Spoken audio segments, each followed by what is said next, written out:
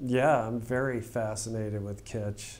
Pop artists really began a lot of dismantling of the high-low issues in America, and that's, I mean, I sort of think of myself as a conceptual artist, but I also feel a lot of affinity to those guys, the Pops, and so there's a real interest in exploring the kitsch and why things are kitsch in my generation. There's a kind of, I think there's gold in the kitsch.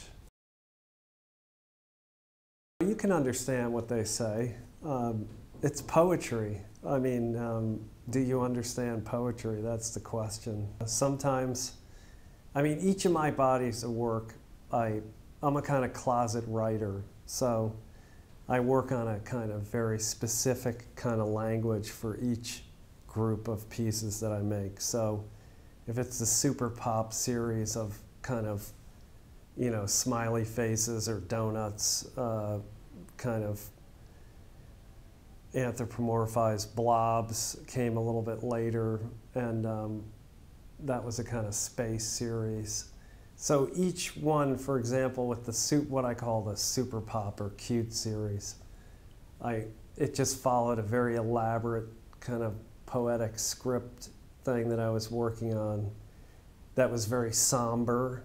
And so around that time, I wanted to do something counter to that, to sort of challenge myself to do something that was very upbeat. I had this idea kind of working with these forms that were coming out of the early history of sculpture and taking off from that, like the Venus of Willendorf, which I guess they no longer call the Venus of Willendorf, but like fertility figures with large eyes or breasts and these kind of very simple forms, and kind of relating that to the history of the smiley face and other kind of pop cultural icons.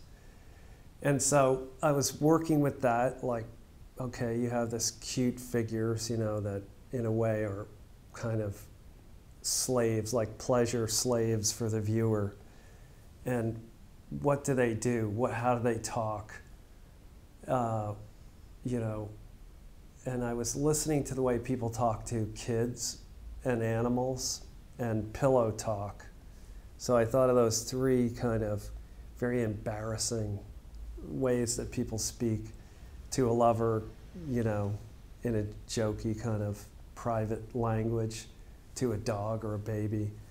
And people are, if they hear themselves saying, oh, well, like, oh, come here, like that, they're like, it's hard to listen to, but it's also quite a human bonding thing. And so I listened to a lot of that, and I tried to write all those pieces in that way. So in a way, they're very moronic, but they have a subtle edge to the submoronic humor of it.